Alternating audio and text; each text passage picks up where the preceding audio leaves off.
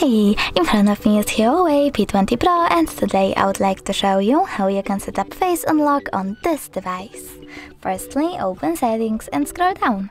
Then choose Biometrics and Password, click on Face Recognition and enter your current login method. When you're ready, read the disclaimer and tap on Get Started. Remember to keep your face in frame.